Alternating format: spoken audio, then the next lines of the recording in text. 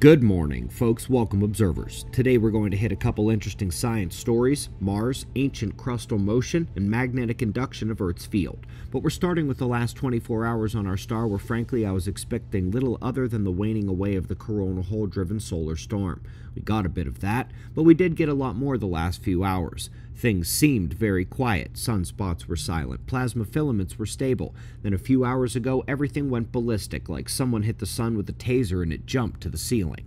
Southern blowout at the active region on the coronal hole periphery, then top left and off the right. A triple sympathetic eruptive sequence. Not much of any is aimed at Earth, but several M-class solar flares were involved, as well as filament eruptions. We'll be watching very closely today to see if that continues. Meanwhile, the solar wind is dying down, as I mentioned. Peak speed was around yesterday morning's show, and we got minor geomagnetic storm conditions yesterday, which are also waning back here this morning. Got eyes on all of it.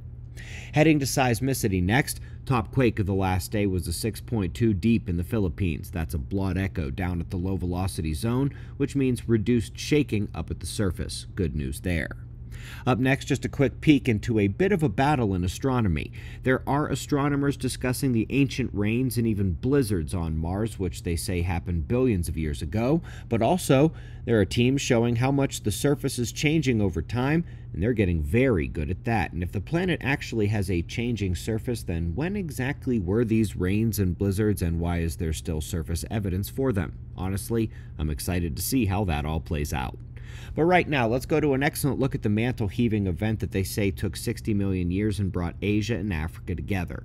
They say this is why they share similar animals and jungle habitats, but this is another one where the timeline is very questionable. Very questionable, but mantle heaving that created the land bridge is not. It is a core principle of how the Earth changes, especially rapidly during the Earth disaster cycles. This may have happened a bit more quickly than they imagine. Lastly, folks, excellent study on the induction potential of Earth's magnetic field, which they say is directly correlated to the Earth's rotation, the spin rate. More speed means more induction, and if the mainstream was correct about climate change slowing us down, that'd be a good thing, but we're here breaking speed records, speeding up rotation, so our future looks a bit different. Folks, this weekend we kick off the major schedule at Observer Ranch, grand opening, then astrophotography class next week, Kings of Catastrophe weekend after that, and lots of pole shift conferences and prepper days. Any way people stay at campgrounds, we'll make it work for you. Hope to see you at one of our events this summer. Would love to shake your hand. We greatly appreciate your support. We'll do this all again tomorrow. Right here, but right now it's 5:30 a.m. in the new Valley of the Sun. Eyes open, no fear. Be safe, everyone.